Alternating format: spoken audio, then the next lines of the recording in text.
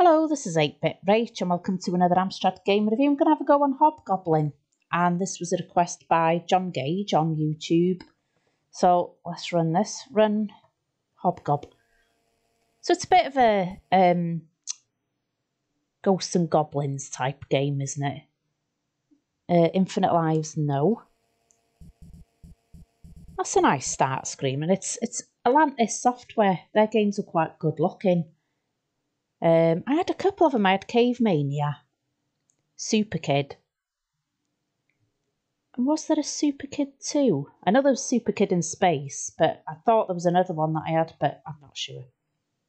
I'm not sure if this game's joystick only. I couldn't find the key to start it, but I'm using the numerical keypad, which I've configured to joystick.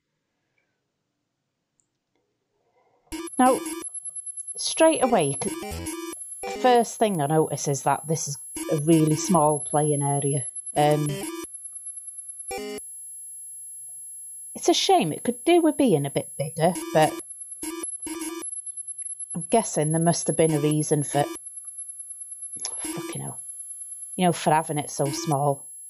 Whether the graphics wouldn't have been so sharp, or it would have slowed the game down if it was bigger. I don't know.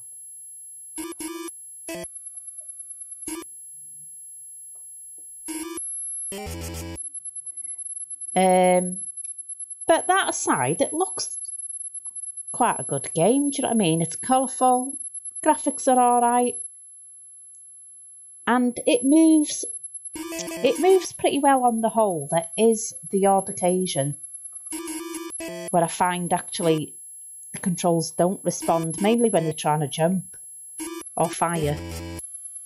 And that is a bit of a handicap in this game, do you know what I mean? And once I have played this a few times, and once you sort of learn where the enemies are, you can kind of prepare for it a little bit. So it's once you get into a bit of a practice, it's not too bad. But one thing with this game, I'll tell you why I've played it quite a few times already. I can hear like a dead high-pitched noise. And it seems to be after you fire. And this game goes on for, you know, when you fire, the sound goes on for a while. And I've never noticed it on like John's review. I'll put a link to that in the description box. But I don't know whether it's my headphones, because he sent me the ROM which he used, and I can hear it now, and I never noticed it before. So I don't know what the hell's bloody going on. Ah, you fucker. Ah!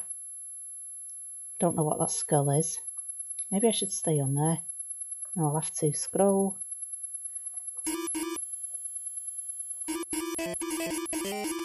God, I didn't think he was going to die.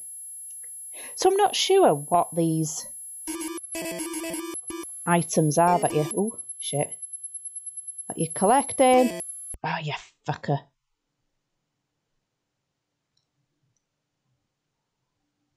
Right, so where am I?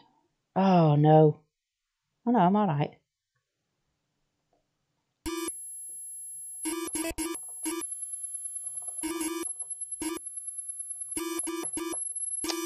Missed him with every fucking arrow, haven't I?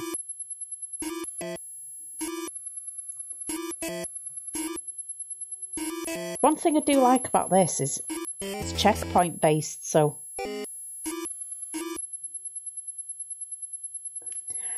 on a minute, I picked up golden arrows earlier on in the game. It did nothing, but now I've picked up a golden knife and it's firing golden arrows. I don't know, I don't understand what's going on.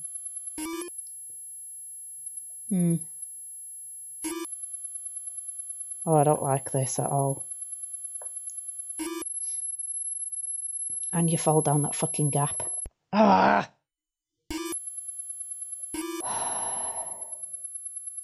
You could do with being able to just duck down, because I can't drop down there because I'll fall down that gap.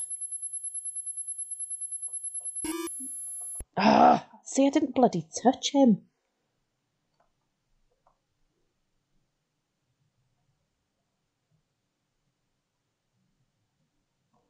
Oh, fuck. There They're easily killed. Is that a gap? Shit! Shit! I pressed the wrong... I pressed the wrong bloody key. I'll have one more go. Just one more. God, this is annoying. This is really annoying.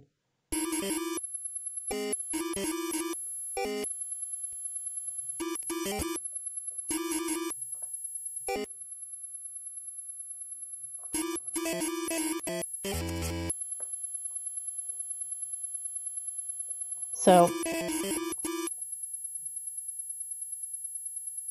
one thing I've just realised actually is there was no music on the start screen for this.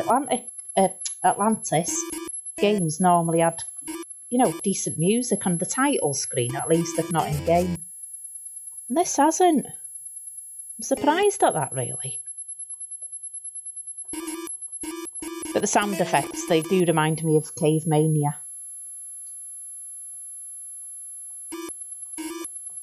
Ah!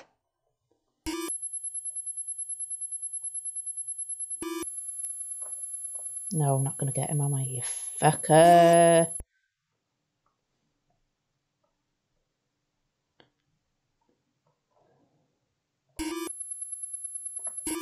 Oh, it's just that bloody bit. It's because the enemy sprites are so friggin' small.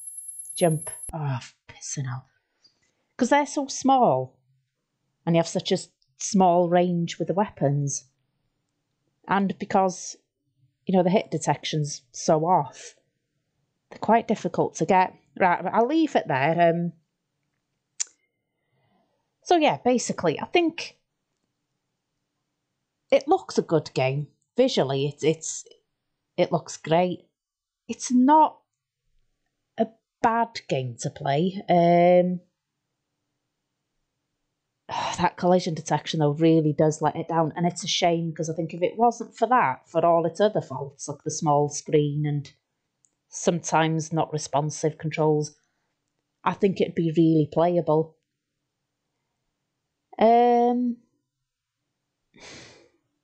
But yeah, that hit detection lets it down.